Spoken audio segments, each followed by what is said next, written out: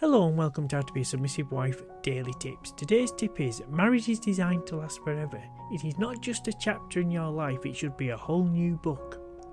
When you die, this book should be full of chapters on how you and your husband enjoyed the good times and worked through the bad times. Don't start thinking about divorce because the passion has died and you have grown bored with each other.